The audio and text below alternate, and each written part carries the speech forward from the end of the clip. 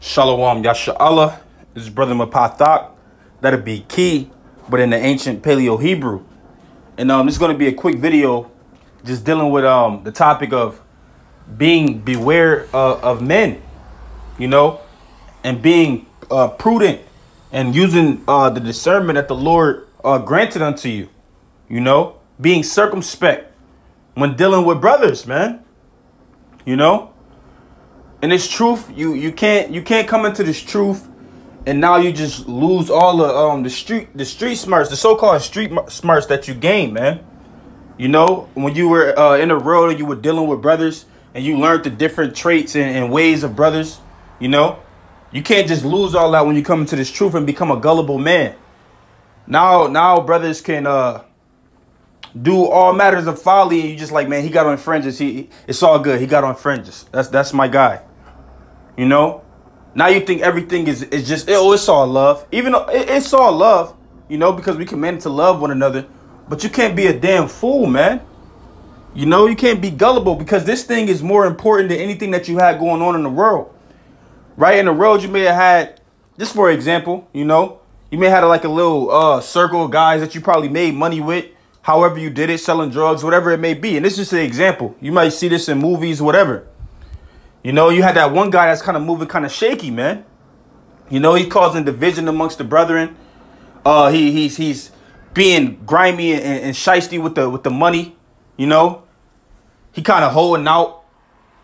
And that brother, that's the brother you get rid of and you stay away from that brother. And it's no different in the truth, man. You have to still be circumspect in this truth.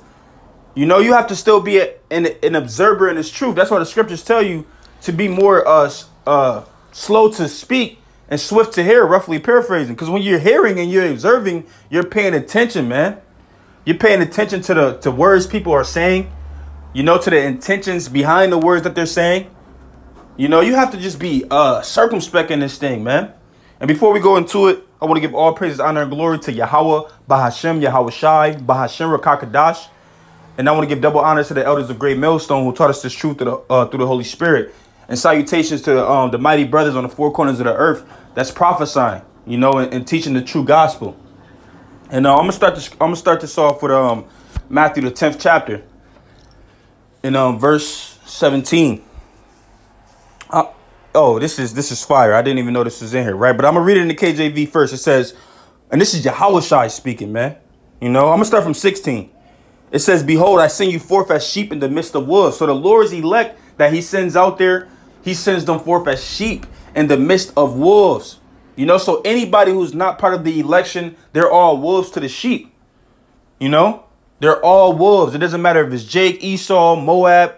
If they're not part of this election, they're wolves to us, man. They're out to get us. You have to understand this. We have enemies amongst our own people. When you read throughout the gospel, who were the people that were so keen on killing Yahushua? In Luke the 4th chapter, it tells you it was the Jews that wanted to throw him down headlong off a cliff. When you go into the account of his crucifixion, who were the ones yelling at Pilate to damn crucify him? Man, it was our own people. You see, when you go into Acts and you see Peter and the apostles getting damn persecuted, who was it that was getting them persecuted? It was our own people, man. So you have to understand that we have enemies amongst our own people. It's wolves amongst our own people, man. You see, and this thing is like, I don't really want to liken the brotherhood or the ministry of the Lord unto a gang, but I'm just trying to have you see it on a carnal level. And the gang brothers have to be they have to be observant. They have to be use their discernment and be wise about who they let amongst them. And so, like, I should say the mob, right? When you think of like a mob or a mafia, these guys were wise, but they were wicked, but they were wise, man. And the mafia don't play with traitors, or they don't play with people who come against them, man. So I'm gonna read this again, verse 16. The point is that we have enemies amongst our own people. It's wolves amongst our own people, man. So this is Matthew 10 and 16. It says, "Behold, I send you forth as sheep in the midst of wolves. Be ye therefore wise as serpents and harmless as doves." And you have to be wise as a serpent and harmless as doves, man. So Because we don't want to have to bring harm upon anybody. You don't want to have to physically harm someone. You know, Yahweh Shai doesn't want us to move like that. You don't see an account where Yahweh Shai is just every time somebody is murmuring at him or so on and so forth that he's ready to fight him, man. You know, that's not in there. So you have to move yourself wisely. It was times when people wanted to grab Yahweh Shai up and kill him, and Yahweh Shai kind of had to get up out of there, man. He had to play the cut, so to say. You know? So you want to be wise as a serpent. Before you even have to put yourself in a situation to have to harm someone, you use your wisdom.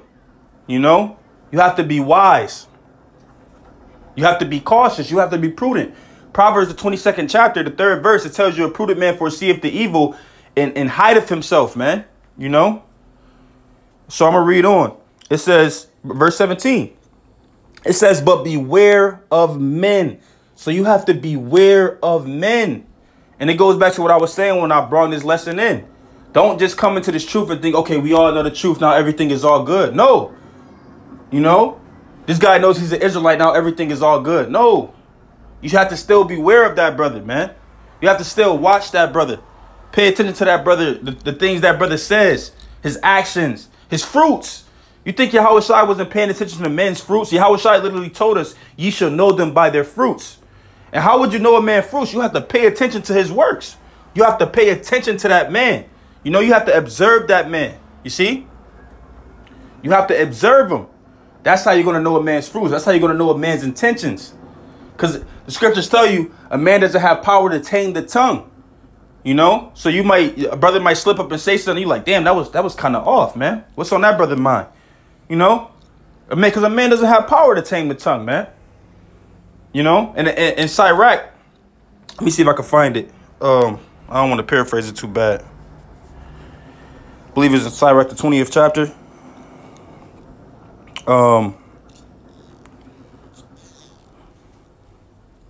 Bear with me. This is what I want. This is Sirach 20 and 13. It says, a wise man by his words maketh himself beloved. It says, but the graces of fools shall be poured out. You see that? Because he can't tame the tongue. So a foolish man, he's going to pour out something that's going to show his true intentions, or going to show whether he's righteous or whether he's wicked, you know, and so on and so forth. But it's another one I'm looking for where it goes into like the trial of a man is from the words of his mouth, roughly paraphrasing. Right. And that's a beautiful scripture. Let me see. Bear with me. I want to find this. Let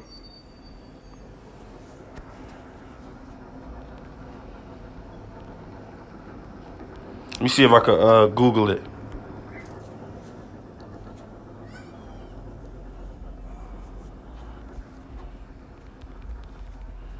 Oh, don't tell me I'm not going to be able to find this, man.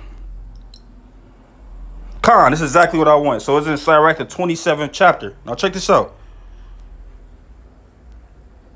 And this all goes into beware, you know. This Sirach 27 and verse 7. It says, praise no man before thou hearest him speak. You see? So you praise no man before you hear him speak. Pay attention to what brothers are saying, man. That's super important. Because like I said before, you know, if you heard any of my lessons, you know, I like to reiterate points to kind of make that point plain. Right. So like I said before, a man can't tame his tongue. That's in the book of James. A man cannot tame his tongue, man.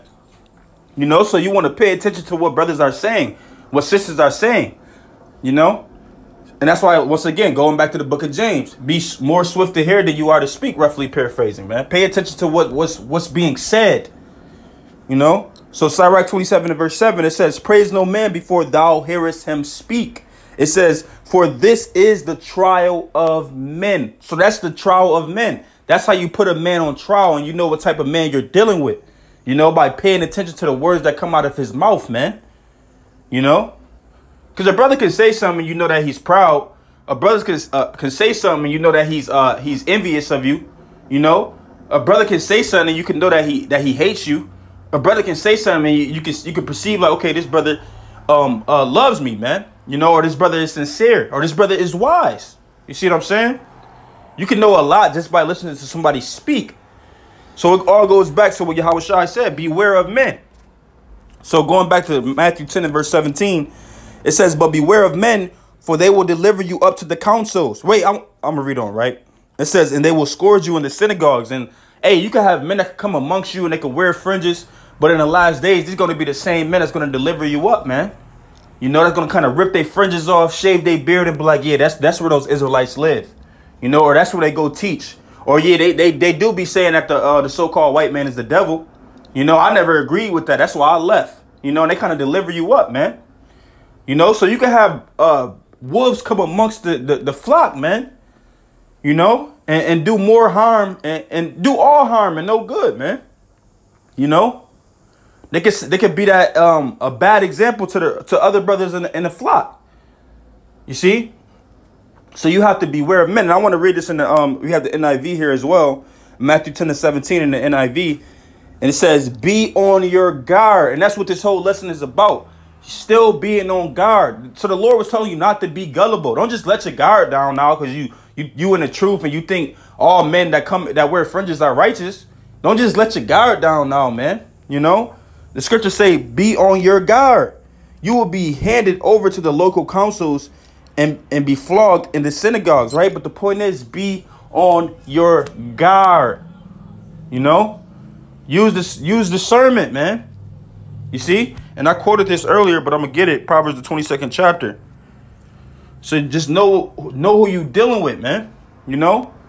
As a matter of fact, I'm going to get this first. Because there's nothing more serious than the brotherhood that we have. You know, the ministry and the church that we have. You know, that's why you see countless times. And when Paul would tell you, hey, if certain brothers in the church is not following these orders, hey, you depart from them brothers, man. You know, stay away from them brothers, man. Don't keep company with them. Matter of fact, let me get that, man.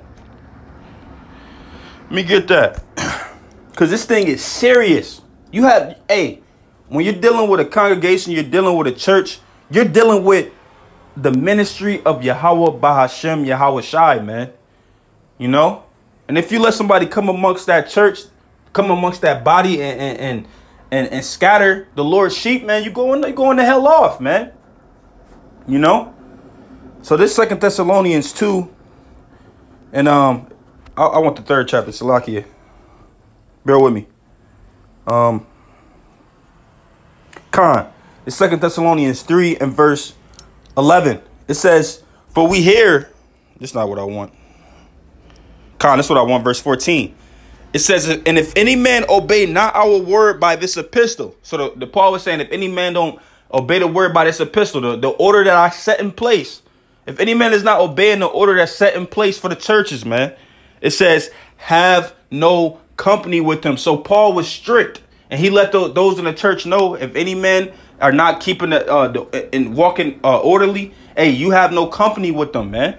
You know, don't say, well, he still has his fringes on. No, the scriptures say don't have no company with that man. You know, it says that he may be ashamed, so that he may be ashamed. He may feel ashamed, like, damn, these brothers, they don't deal with me no more. They don't respond to my messages. They don't hang with me. They don't call me. You know, you want that brother to feel ashamed, because what happens is, hey, a brother can go off and depart, and you could just still hang with him, and now the brother is like, well, I guess it's all good. The men of the Lord they still hanging with me. I guess it's all good, man. You know, that's why Paul set that in order. Hey, don't even keep company with him, man. Let him feel ashamed for what he's doing, because he's turning his back on the Lord. In 2 Esdras, the 1st chapter, it tells you, verse 25 on down, when you forsake the Lord, you're not forsaking the Lord for real. You're forsaking yourself, man. When you forsake this truth, you're not forsaking the Lord. You're forsaking yourself, man. You know, so you want brothers to feel ashamed about that. You see? And I keep trying to have you see it on a carnal level as well. Hey, if somebody was in the mafia and the mafia have certain things in order, hey, you got to do this, you got to do that.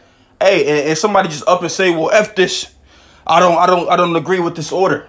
You know, I don't agree with the mob, with what they having us do. And they just think they could depart. It's not going to happen like that, man. You think the leader of the mafia is going to still be hanging with the damn guy who separated, or any of the members? No, man. And this truth is more important than a mafia. And it's, hey, man, this thing is serious, man. You know, you don't want to forget how serious this thing is, man. A lot of our forefathers died for this thing, man. You know, they die for this thing, man. This thing not a fad. This thing is not nothing to play with, man. You know, and there's going to be a lot of infiltrators that come amongst the flock to try to do harm to us, man. You know, and hey, we seen the ultimate example with Judas, man. What he did to Yahushua. You know, so when we read these accounts, the scriptures tell us in Romans the 15th chapter, these scriptures are written for our learning, man. That we through patience may have comfort and Salaki. I'm roughly paraphrasing it, but Romans 15:4, man. Scriptures are written for our learning. So we have to understand if a man like that came amongst Judas, the servant, came amongst Yahushua, a servant is not greater than his master. We're going to deal with infiltrators as well, you know. And with that being said, you have to be on watch. And you have to be, like Yahushua said, beware of men. But let's read on in here. I'm going to actually read it again from the top. 2 Thessalonians 3:14. It says, and if any man obey not our word by this epistle, note that man and have no company with him, you know, that he may be ashamed. It says, yet count him not as an enemy, right? But don't count him as an enemy. It says, but admonish him as a brother. But you're supposed to admonish them as a brother. You know, like, hey, brother, you're making the wrong decision, man. You know, making the wrong decision, brother. We gotta fulfill the will of the Heavenly Father, man. We gotta serve and worship the Heavenly Father, right? And let's go to Acts the 20th chapter, and you see that in Galatians as well, right? Let me get that real quick in Galatians the 5th chapter, right? Let me see if I can find it. I ain't really had nothing planned. I'm just kind of going through the spirit, really going off a conversation, you know, that made me kind of think of these think of this lesson. And this is an important lesson, man, especially in the latter days that we living in. You know, when everybody know about the Israelites, everybody know what we out here prophesying about. And that's why I say it's so serious, because you have to understand, we're in the nation, and when we go out there and prophesy and we speak the things that we're speaking, we're really declaring war against this nation, man. You know, when you say this nation is going to be burnt down, when you say the leaders of this nation are going into captivity and in chains, you're declaring war against the nation, man. This thing ain't no damn game. You know, this is serious business, man. You know, that's what you have to understand. So this is so you would be a fool to think it's not going to come a day that was prophesied in the scriptures that the men of the Lord are going to be persecuted, man. You know, hey, we have examples, man. We see the Black Panthers. You know, we see what they did to Martin Luther, to Malcolm X, so on and so forth, man. You know. This ain't no game, man. I believe that's called COINTELPRO, where just to make it kind of plain, I believe it's COINTELPRO goes into something like doing for the government to do all that they can to stop the rise of a so-called black messiah, man. You know, to stop the rise of a so-called black man that's going to try to do basically what the men of the Lord are going to do, man. You know, bring unity amongst the elect and so on and so forth. I believe that's what COINTELPRO is. Salaki if I'm wrong on that. But yeah, man, it's a whole CIA program that evolves around stopping the so-called black man from rising up and knowing who they are, man. You know? So this thing is not a game. You think they're not going to set up men to be infiltrators?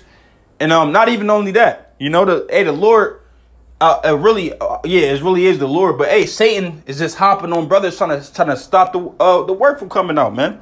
You know, when you go to Luke, Salaki, I'm kind of jumping around. I didn't even read this shit, but like I said, it's all through the spirit. When you go to Luke, the 22nd chapter, and you read, let me see. Bear with me.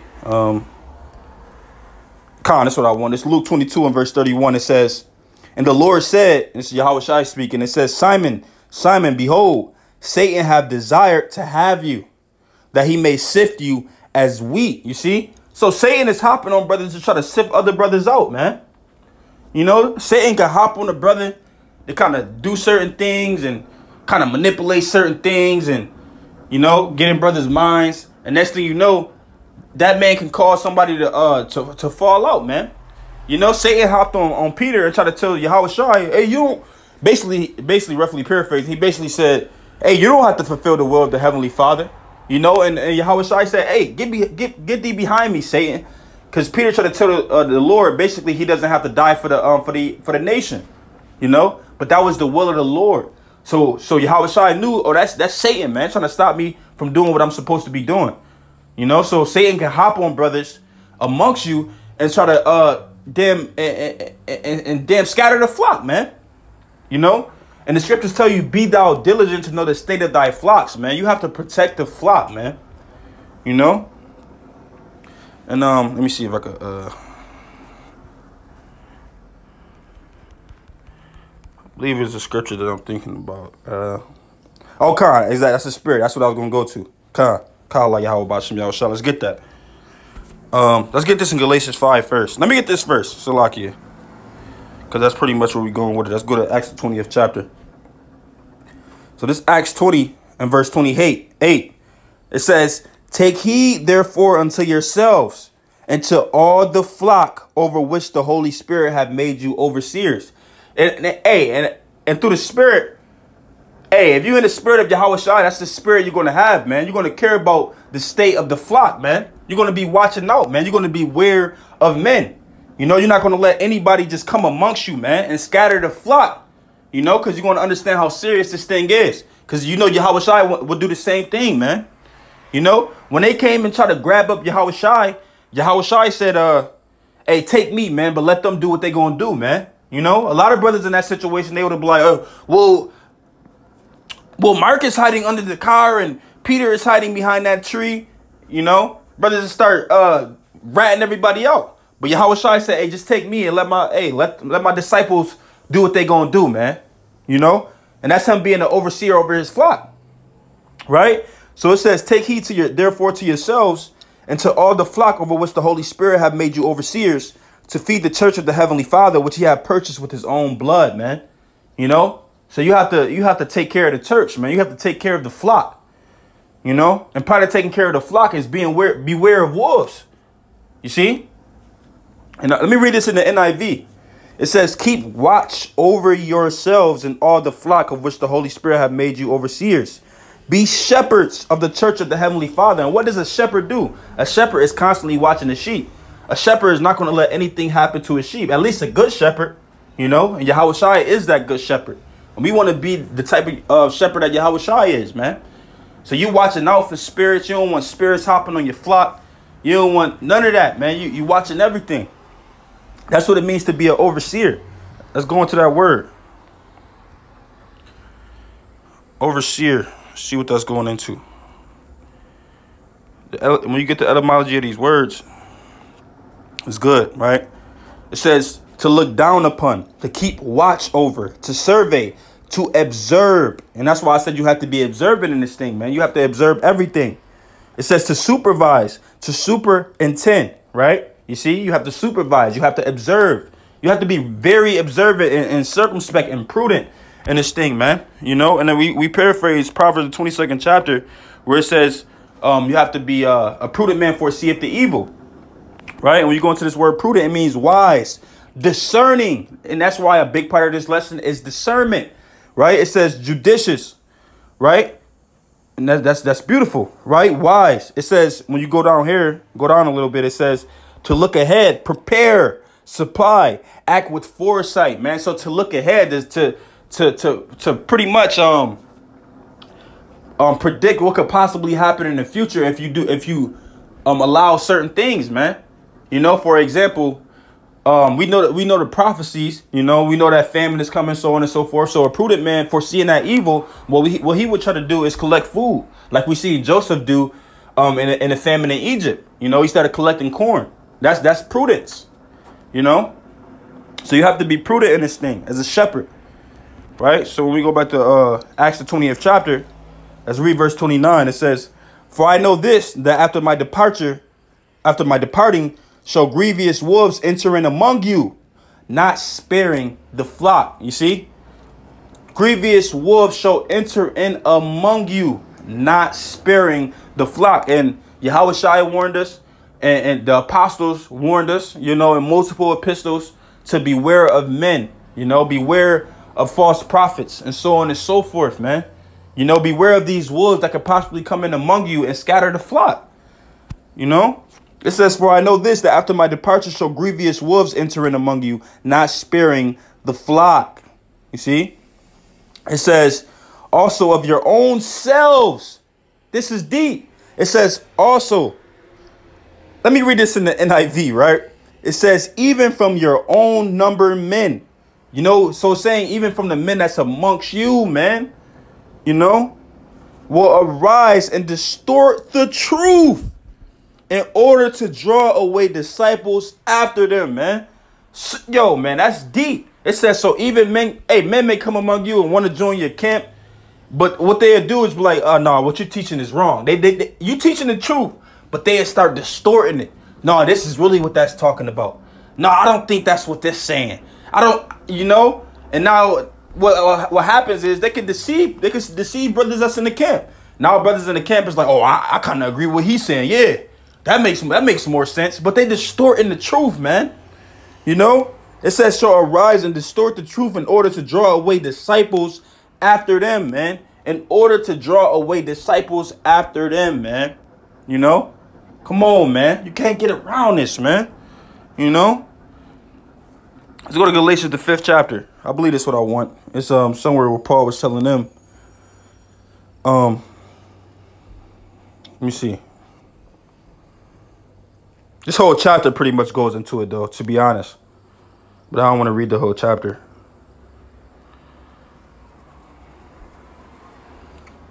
So lucky, bear with me. I'm gonna start from here. Galatians 5 and 7. It says, ye did run well, right? So Paul was telling the Galatians, you were doing well. You know, you were following the truth well. You had everything going good. It says, who did hinder you that you should not obey the truth? But who amongst you came to you and kind of deceived you that you shouldn't obey the truth or continue moving how you were already moving? You were doing good. Who was it that hindered you, man? You know, it says this persuasion cometh not of him that calleth you. He said it wasn't the Heavenly Father. You know, it says a little leaven leaveneth the whole lump. And that's why you don't want a little leaven amongst the lump, man, amongst the congregation, amongst the brotherhood, man, because all it takes is a little leaven. And just with that understanding, that's why you have to be super circumspect, man. You know, you have to always be observing because all it takes is a little leaven. The guy doesn't have to be super wicked to come in and infiltrate and kind of cause confusion. All it takes is a little leaven, man. Just a little bit. It says, I have confidence in you through the Lord that you will be none otherwise minded. But he that troubleth you shall bear his judgment, whosoever he be. So Paul said, whoever it was that kind of hindered the truth, he's gonna be judged for that, man. You know, the Lord is gonna deal with that, man. You know, and reading on, it says, and I, brethren, if I yet preach circumcision, why do I suffer persecution? Then is the offense of the cross ceased, right? Because you had these men that were trying to force circumcision on men, you know, and they were trying to they were trying to persecute Paul because they were trying to say Paul was teaching contrary, but even though Paul was actually teaching the law, you know, right? But verse 12 it says, I would they were even cut off, which trouble you, right? And Paul said, man, I wish those damn infiltrators, man, you know, these damn wolves were cut off, man, you know. But it's I'm looking for something else in this chapter. Let me see. Let me type in there. Liberty and Galatians. Bear with me. It wasn't here. No, that's not what I want. It's somewhere where he says they got men that try to spy out. Get it? This is what I want. It's Galatians the second chapter. So it's Galatians 2 and verse 4. It says, and that because of false brethren unawares brought in. Oh my God, bro. Salaki, I'm getting a little excited, man. You know, I'm getting a little excited. Let me read this in the NIV because it's going into exactly what I was saying, man. You know, verse 4. Galatians 2 and 4 in the NIV. I'm getting real excited, man. Kahala Yahweh Ba'Shem Yahushai. You know, because the scriptures back up everything I'm saying, man. This is the truth. You know? So this Galatians 2 and 4 in the NIV. It says, this matter arose because some false believers. You see that? Some false believers. So brothers could come amongst you with fringes on, you know, and growing their beard. But these guys could be false believers, man. They don't really believe in the truth, you know. It says this matter arose because some false believers had infiltrated our ranks to spy on the freedom that we have in Yahushua and to make us slaves. Because you had men amongst the Galatians that were trying to bind them under the law and basically tell them if they didn't hold up the standard of the whole law that they couldn't be saved. You know, and Paul likened these men unto infiltrators. Anybody that comes amongst the brotherhood and try to hinder the truth, these guys are infiltrators, man. You know, it doesn't even have to be as deep as these brothers trying to get you persecuted and deliver you up, man. Even though that's part of it. But these guys just hindering the truth, man. You know, and coming amongst the flock and scattering the flock and causing division amongst the flock. These guys are infiltrators, man. You know? Let's go into that word infiltrators in the etymology. Yeah, that was the spirit right there, man. I didn't even read that translation. Right? So it says to penetrate enemy lines, Salakia. Let me I'm gonna Google it. Infiltrate. It says enter or gain access to an organization or place, etc. Right? Surreptitiously and gradually, especially in order to acquire secret information. You know, coming amongst the brotherhood with their own agenda. You know? It says virtually no water but that's pretty much what being an infiltrator goes into. You just coming in pretending to be in something, but really you just in there for your own reasons, man. You know? And go back to the scriptures. Right, so as you can see, I'm gonna read that again. Galatians 2 and 4 in the NIV. This matter arose because of some false believers had infiltrated our ranks to spy on the freedom we have in Yahushua and to make us slaves, man. So it's going to be infiltrators that come among you. You know, Paul constantly talks about false brethren. You know, false brethren unawares.